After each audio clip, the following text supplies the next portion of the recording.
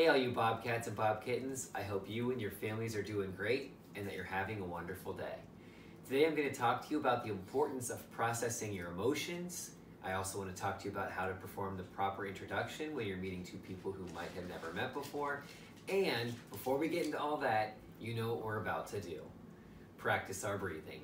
And it looks like here to join us for that activity is my good friend Scout. He knew something fun was going on and he wanted to be a part of it.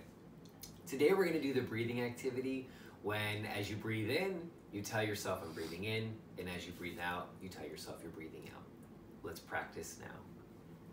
Breathing in, I'm breathing in.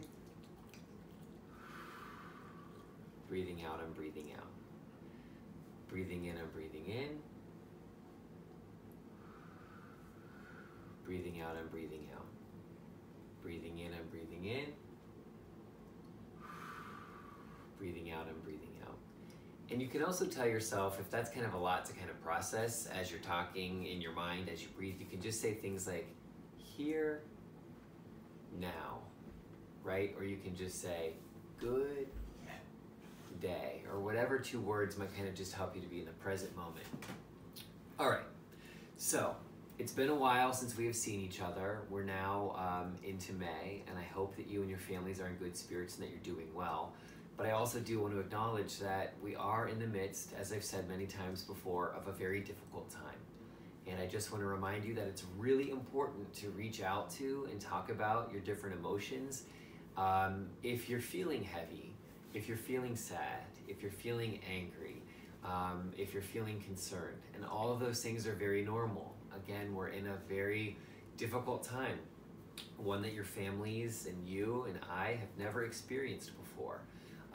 And I've heard it explained before, you gotta name it to tame it, meaning with your emotions, don't try to like stuff them or put them over here. You have to kind of talk about them to feel better about them. And I want you to know that you can also always reach out to me or talk to someone that you trust in your family or another trusted person using, again, technology like phones, Zoom, etc. Okay? So process those emotions. It's okay to feel different things. I know I do, okay? We're not alone in this. It's really important to also have things to look forward to. And so in addition to my dog Scout, I brought some friends here today to model how you're going to properly introduce people when things kind of reopen, because they will eventually, and when we kind of resume life. So let's imagine that you have a parent or guardian. Oh, Scout was really interested to meet this new person. He's gonna be my model, and this is a friend, okay? What you would do, let's pretend, oh, Scout really wants this. Oh no, Scout, here we go all over again. Oh no. So what you would do is you would introduce the friend by talking to your parent first, because your parent is older and because your parent deserves that respect. What you would say is, Mom, or Dad, or Uncle, or Aunt, or whatever this parent's name is, parent, I would like to introduce you to my new friend, Bunnykins. So you start with the older person, okay?